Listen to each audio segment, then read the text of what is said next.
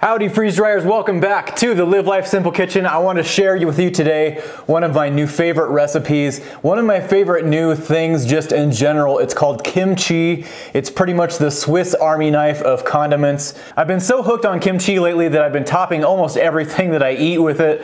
It's basically a fermented cabbage. It's very simple to make. It uses all fresh veggies and spices. We're going to figure out how to do that. We're going to figure out if it freeze dries. Coming up.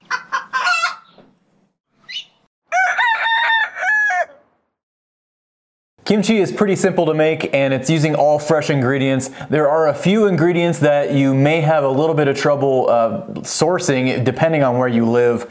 I am fortunate enough to live where we have a store that just carries just about anything you can think of. But let's go over the ingredients quick. You're gonna need 2 Napa cabbages. They're a little bit different than a regular cabbage. It's kind of a cross between a cabbage and an iceberg lettuce. And then these guys right here are called a daikon radish. You'll need some green onions, pretty common. 4 carrots. You'll need some ginger, some fresh ginger root. That might be tricky depending on where you live. You'll need some fresh garlic cloves, some red pepper, preferably Korean red pepper if you have it. If not, red pepper will work. Quite a bit of salt, kosher salt, and you will need some fish sauce as well. Last, you need a pear, preferably an Asian pear, or if you don't have that, you can use an apple, which is what I'm going to use today. We're basically just going to cut everything up. I'm going to cut it a certain way. You can cut it the way I cut it. Otherwise, if you like a different texture, make some changes and let's get started. The first thing we're going to do is take the end off of this Napa cabbage. You're going to take this and we're going to cut this Napa cabbage right down the center so we can cut it in half. We're going to take one of those halves, or actually both of the halves, and we're going to cut those in half as well. And we're going to take each one of those quarters, and about every 1 inch, we're going to cut strips. And then those will go into a large mixing bowl until you have a big bowl full of 2 heads of Napa cabbage. Once you have that, you're going to take kosher salt and you're going to just cover, and I do mean cover this. And if you're salt sensitive, don't panic, because all this is doing is it's going to pull all of the moisture out of this lettuce, and that way it will ferment properly. And 99% of this is going to get rinsed off. So once it's salted, you're going to kind of mix this all around and you're going to try and squeeze all of the lettuce and more or less just milk that water right out of the lettuce. We're going to let this sit for ideally about an hour to an hour and a half so it can pull that water out. And in the meantime, we are going to dice up our other vegetables. We're going to start with 2 bunches of green onions. And we're going to take our green onions, we're going to cut the roots off, and then we're going to dice them into 1/2 inch to 1 inch sections. Then we're going to julienne 4 carrots.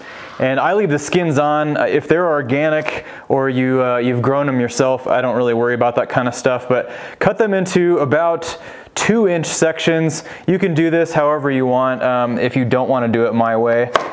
And then you're just going to cut them into little tiny strips like this. Watch your fingers or use a mandolin. And then once you have your strips, you're going to cut them into even thinner strips. And what you're left with is something that looks like a garnish.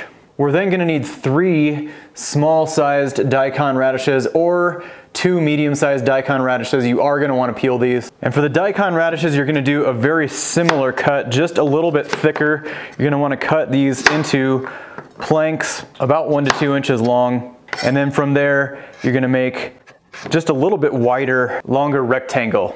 And a daikon radish in texture is very similar to what you're used to, I guess an American version if you want to call that. However, it is much less spicy, same mouthfeel, same texture, and also a very similar look. Now we're going to make our paste. We're going to take about 150 grams of ginger. We're going to peel it and then we're going to slice it. We're going to throw it into a food processor with a couple other ingredients. Add that to your food processor, along with 12 cloves of garlic. And we need 2 apples or pears that have been skinned and diced. Last, we're gonna add 1/2 cup of fish sauce, and we're gonna blend this all to a smooth paste. Transfer that paste to a bowl, and then you're gonna add 1/4 to 1/2 cup of red pepper flakes, just depending on how spicy you want this. We like ours spicy, so we're doing the full 1/2 cup. You might want to taste test before you actually add it back to this other stuff. So there should have been a ton of water that was pulled out of all of your Napa cabbage. You're gonna add this to a colander. We're gonna rinse this and kind of toss it around while rinsing. You wanna get almost all, if not all of the salt out of this cabbage. All right, now we're gonna combine all of our ingredients. It's very helpful if you have a large mixing bowl to put all of this in. It gives you plenty of room. This is a double batch. Normally I would just make a single because this is kind of a lot of work when you do a whole bunch together. It's just, it dirties a lot of dishes and stuff. It's easier just to throw together a small batch. For freeze drying, I want to make sure that this is going to fill one tray at least, hopefully a couple of trays.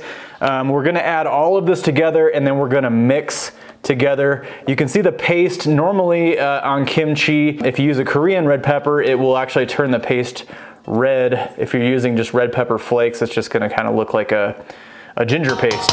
And once this is well mixed, you're gonna wanna put it into a mason jar. And this can be tricky.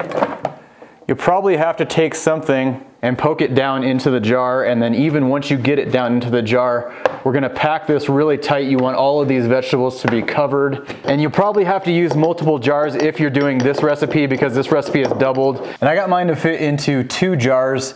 Then you want to put the caps on these mason jars. You don't want to torque them down. You want air to be able to escape. Make sure that all your veggies in there do not have a bunch of air pockets and things in there. You want all that air bubble stuff to be out, and you want all of your vegetables to be submerged in the liquid. We're gonna let these sit room temperature 4 to 7 days. I would taste them at 4 or 5 days just to see if that's how you want it to taste. The longer you leave it in there, the more fermented it's gonna get. So if you don't like the super fermented taste, when it's to your liking, you can screw this all the way down and it will stop the fermentation process as soon as it cannot get oxygen anymore. So that will stop it right away. This can actually be stored without freeze drying for a very long time, usually months upon months. So the shelf life of this is pretty good by itself, but we're gonna take it up a notch by freeze drying. So we're on day 4 now of our fermentation, and I wanna point out a couple of things. You're gonna notice some definite air bubbles, and that's just because everything's fermenting. So it is off-gassing just from fermentation, and you will notice a smell. And I am like all the way to the top of this, so leave some room for sure. You can see those air bubbles coming up now. First go around at homemade kimchi. That's very good. I do think I'm gonna leave it in for a couple more days just so I can get more of that kimchi flavor. But mine is very spicy. It's a little bit salty, but this is really meant for a topper or a condiment to go with something. So you want it to have a very distinct flavor and add a lot of flavor to whatever you're putting it with. It's really good though. All right, well it's day 7 and our kimchi is all ready. So I'm gonna give this a quick taste test and then we're gonna throw it on a tray and get this freeze drying. It's gonna be tough not to just eat a whole bunch of this, but I do wanna taste it before we throw it in, just make sure it's ready to go. It's just a ton of flavor, and it just adds a lot to whatever you add it to. Even a little bit will do that. This is absolutely perfect the way that I want it. I'm gonna go onto a pre-cut parchment lined tray, and then I'm gonna weigh it, and that way we can get this back, ideally back to the way it is right now. First I wanna show you how amazingly delicious this looks. And I'm really trying to resist eating this. This filled about 2 medium trays. I don't have them super stacked. You can see that they're kind of just above the rim. I made them both about 1,750 grams. That way we can rehydrate them both very easily. And I think for rehydration purposes, it's probably best to rehydrate these as an entire tray, just because you can throw them back into a mason jar or some kind of storage thing. Around here, this stuff doesn't last too long. We use it on a whole bunch of different things because it is it's so universal for just lots of different stuff. All right, we're gonna add our kimchi to some drunken noodles, which actually would pair really well together. You could top the drunken noodles with this kimchi, which would be pretty awesome. They're very similar water content, so the cycle time should be very similar. This recipe, as well as 200 other recipes, can be found on freezedryingcookbook.com now. And we add our Sunday video recipes on Monday morning, so if you want to stay up to date on our recipes, make sure you check that out on Monday mornings. And if you want to check out the freeze drying hard copy version, we have over 100 recipes in this as well. We can provide you with an Amazon link down in the description. If you want to check out more freeze drying videos, make sure you subscribe to Live Life Simple. We do all freeze drying on this channel. Also, make sure you click the notifications bell. That will send you a notification every time we release a new video. That's Sundays at 8 a.m. every Sunday at 8 a.m. Since this whole thing began, if you like the content we're providing, make sure you let us know, give us a thumbs up. And if you want to connect with other fellow freeze dryers, make sure you join our Facebook group or our MeWe group. It's just Retired at 40's Freeze Drying group. There's over 60,000 members on there now. You can find questions to anything you can possibly imagine. Use the search function. You can search all kinds of old threads. You can search for questions, keywords, members, all kinds of things. If you can't find it on there, I don't think you can find it at this point. We also do giveaways every single month in our Facebook group, and that is possible because of the people who have used our affiliate link through Harvest Right. If you're gonna purchase a freeze dryer, please consider using our affiliate link. It really helps out this YouTube channel. It helps us maintain our groups. It really helps us do our giveaways, and it also helps us develop products for freezedryingsupplies.com. Any of the accessories you have seen in this video, and most likely any of the other videos, have been developed by us. We sell them at Freeze Drying Supplies. We're trying to streamline the entire freeze drying process, make the packaging, the freeze drying, make it all as painless as possible. And now it sounds like our kimchi is wrapping it up, so I'm excited to check this out. Let's go take it to the freeze drying kitchen. Well, our kimchi took about 39 hours. I did add a little bit of time, and that was also taking in consideration that we did not pre-freeze these, so a little bit longer. Kimchi does have quite a bit of liquid in it. And now the freeze dryer smells really nice. I'm gonna see what these weigh now that they've been freeze dried. So our first tray is about 854 grams. Our second tray should be pretty close to that. Second tray is 834 grams. And I'm gonna go ahead and throw one whole tray back into this mason jar using our new food funnel. This will be out very soon. If it's not already, I'll make a video on it when it's ready. This is exactly what it's gonna look like. We do have a stand in the works for it as well. But 844 grams is the tray we're gonna use. I'm going to put this back down in the ball jar. This should make it very easy for rehydration because we can just, wow, there's some pepper coming off here, so be careful if you do this. This will make it very easy for rehydration because we can just, you keep it in a mason jar anyway, and we can add just the exact same amount of liquid that came off of it in the first place. I do recommend using parchment paper in this because this is really stuck on here, and if you did not have the parchment paper, I think you would have a sticky mess. The difference between this not freeze-dried and freeze-dried was about 900 grams. So I think that should be just about 3.5 cups of water. That sounds like a lot to me, so I'm just gonna do 1 cup at a time. I'm gonna start with 2 cups of water.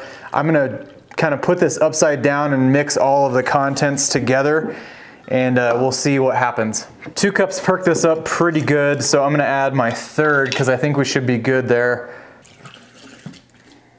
And on this third, I'm just gonna mix this up, and then I'm gonna let this sit for, I don't know, probably 5 or 10 minutes because I think there's probably a lot of moisture that needs to be absorbed. Well, 3 cups it is.